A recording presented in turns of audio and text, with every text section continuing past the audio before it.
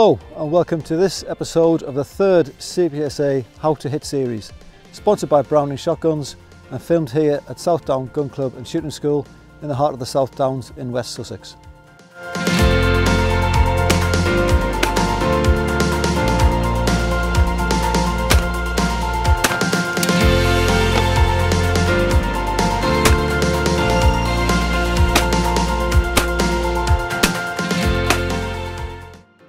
In this episode, I'm going to be shooting a simultaneous pair of standards using two different methods. The first target is a blaze standard quartering to the left from behind the pallet with a Browning screen on it. The second target is a black standard crossing left to right and rising over the trees. Because it's a simultaneous pair, I haven't got the luxury of being able to take my gun back to my hold point for the second shot. Therefore, I've got to be able to get onto it swiftly using a different method other than the method. The first target I'll show you now is a red standard rising high and to the left. Pull. I'm going to be breaking that target at its peak or thereabouts. I can see the target about a third of the way along its flight line. The way to shoot this target is using swing 2.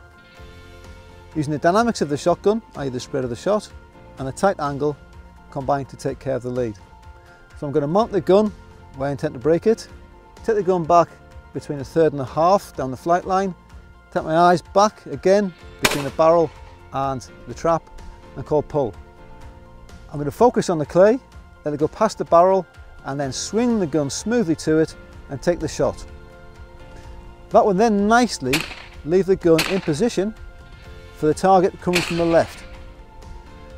And then I'm going to take my focus to the target, move the gun in front of it, establish a lead, take the shot and keep the gun moving smoothly. The second target is a black standard which is coming from a trap behind the fence to the tree line. Called pull. I intend to break it above roughly the Browning flag and the screen. My visual pickup point for it is about a third of the way along its flight line. However, with this being a simultaneous pair, I haven't got the luxury of being able to take the gun back, pick it up and use method. I've got to hold the gun steady after I've taken the first shot, change my focus to the clay, then pull ahead and take the shot with the lead established. And that is how you hit a simultaneous pair using swing 2 and maintain lead.